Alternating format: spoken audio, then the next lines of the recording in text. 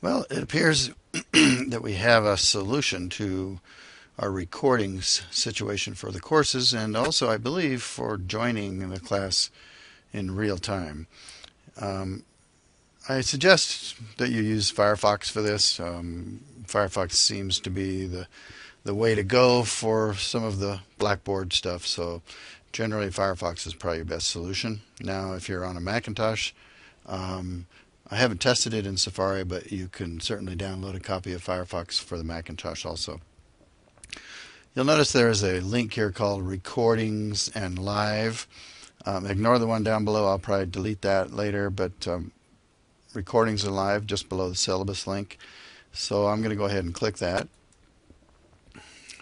When you open that up, it opens up this Tools window, and if you'll scroll down a little bit on this tool window, you'll notice down on this left-hand column of tools the Blackboard Collaborate link.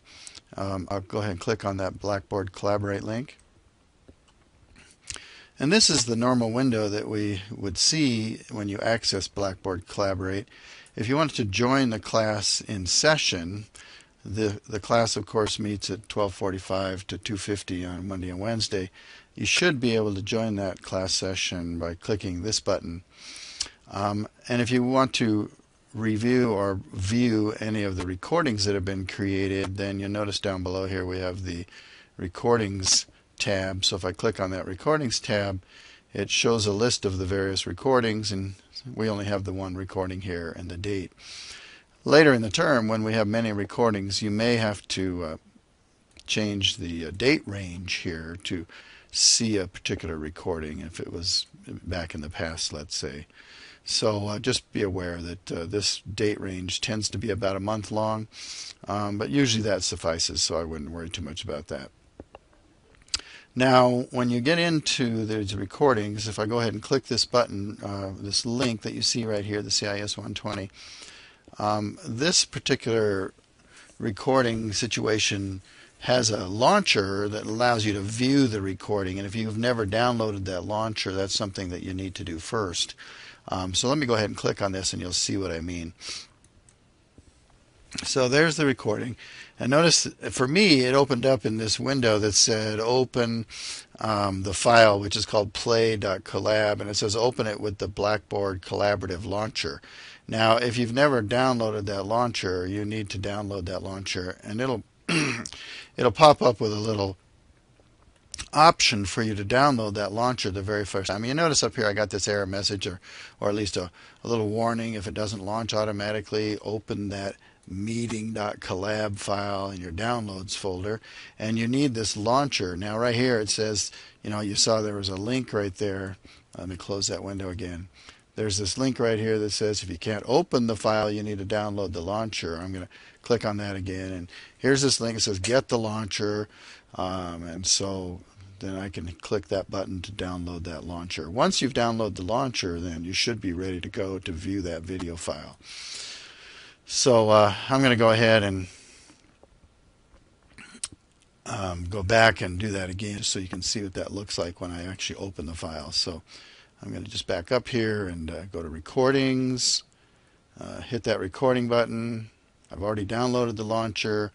It opens up this window and say open it. I want to go ahead and do that, so I click the open button, and now it's it's downloading